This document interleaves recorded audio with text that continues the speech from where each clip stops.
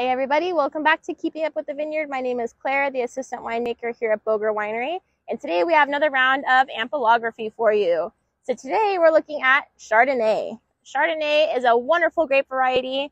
As soon as these grapes start actually ripening, they'll actually turn kind of a yellowish color. So that'll be one of the indication that it's Chardonnay. Another thing that we like to look at, of course, is a count leaf.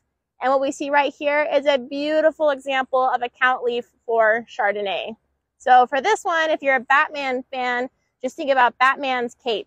So it's a mostly full leaf with no really holes in the sinuses. It kind of just looks like a big Batman cape as he's jumping out of a building or something. So this is a beautiful example of Chardonnay. So I hope that was interesting. I hope you learned something new. We look forward to sharing new stuff with you. If you have any questions, drop it in the comments, and we'll see you guys next time.